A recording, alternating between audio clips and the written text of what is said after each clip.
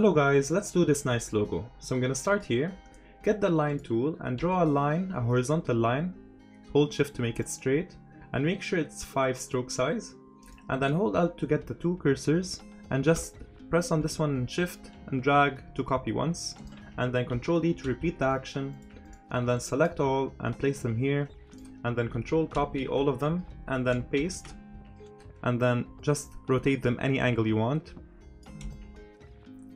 And place it here, and then go to edit, copy, edit, paste in place, and then go to the reflect tool and just click it twice and put it vertical and OK, and just move this slightly to the right so it makes a triangle in the inside, and then select all of them and go to the shape builder tool and hold Alt to get the minus sign and just remove all these lines coming out. And now you have a triangle. And now get the pen tool and draw a line like this, and a line here, and a line here. And now select everything again and get the shape builder tool with the minus sign holding Alt and just remove this and this and this. And now we have to connect the boxes inside. So first we connect this box here,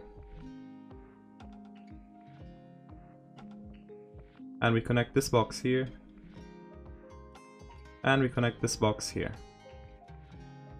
Okay, so now we have 3 of them, this, this, and this. Okay, so now we just need to color them. Let's color. I have a color here, so press on this one, and with the eyedropper press on this one, and press on both of them, and just eyedropper and this color. And now press on this one here and get the gradient tool and just push the black to the right side so it comes from the inside, because the dark side is inside.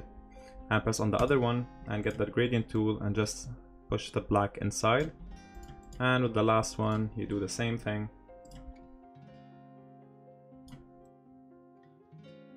Okay, and now we have this, so we can now enlarge it, holding shift to make it proportional, and then go to effects and effect gallery and put it on plastic wrap and press OK. Make sure you have these settings. You can change them if you wanna, if it works better for you, and press OK. And now we have this effect.